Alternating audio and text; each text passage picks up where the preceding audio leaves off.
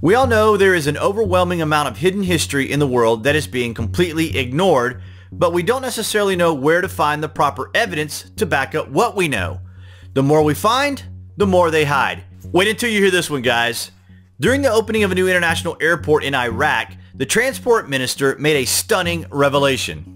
He claimed the first airport in the region was built 7,000 years ago, and it was used by the ancient Sumerians on their interplanetary mission. Does that not just blow your mind, or what? Can you imagine that for a second? Why would someone in this man's position make a stunning announcement like that if it were not true? Maybe in Iraq they are more in touch with the ancient past than we are in the West.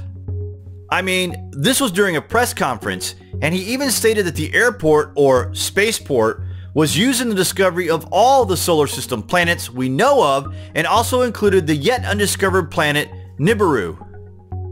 It is refreshing to know that there are people all over the world with a deep interest in discovering our real ancient past, who we are and how we lost our collective consciousness in the distant past, and when did we start realizing the ancient structures on our world are many thousands of years older than we are being led to believe.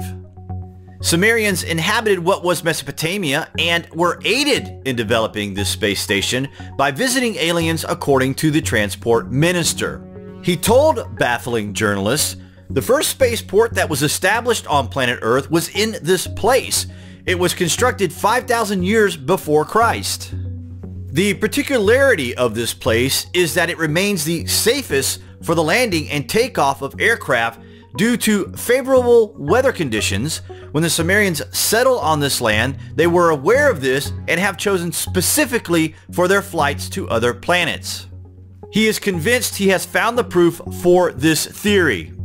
He goes on to say, "I invite those who doubt me to read the book of the great Sumerian historian Zechariah Sitchin or the books of Samuel Kramer, including one entitled History Begins at Sumer, which speaks of the first spaceport constructed on planet Earth and is there at El Nasiriyah."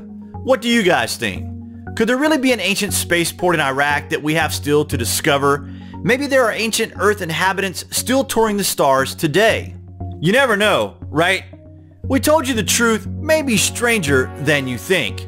As always, guys, thanks for watching, and remember, the ways by which we arrive at knowledge are hardly less wonderful than the discovery of these things themselves.